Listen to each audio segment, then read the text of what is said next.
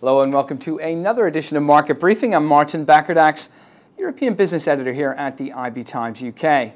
Well, we're looking at a modest decline for stocks around the region today. Not a whole lot of narrative driving it. As you might imagine, we have a President's Day holiday in the United States today, and that has markets a little bit thin. What we're seeing is they're backing off for the most part in Europe and indeed here in Britain. FTSE 100 dropping just a few points, but again, nothing really significant driving it. What's more interesting, of course, is the currency markets, and they're in free fall again today. And this, of course, after the weekend G20 summit of finance ministers in Moscow. They released a communique which didn't really put an end to this whole concept of currency wars. Effectively, what they said was that governments were allowed to put in their own domestic fiscal policy, no surprise there, but that fiscal and monetary policy couldn't be used to target specific exchange rates in the foreign exchange markets.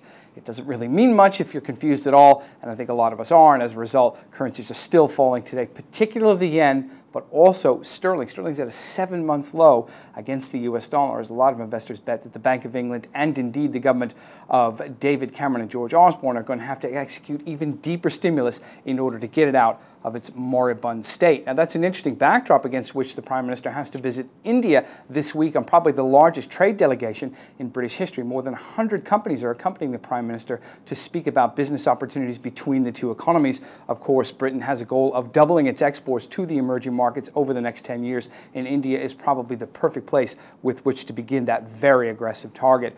Elsewhere, one of the stocks we're watching today is Carlsberg out of Copenhagen. They missed their fourth quarter earnings expectations by quite some distance and actually have to pull back on an earlier pledge for operating profit target, I should say, of about 20% of sales. A large part of this, of course, is related to their acquisition of a Russian brewer a few years ago, and there's been an enormous amount of tax increases and a whole lot of other issues as well, which have stymied growth in Eastern Europe. They've had to pull back on that, and investors have pulled back on the shares. They fell around 7% at one point earlier this morning, stabilized a bit, but nonetheless, that stock is going to be recalibrated by investors all over Europe. Check that out and other stories as well on the IB Time Economy page, and we'll see you tomorrow.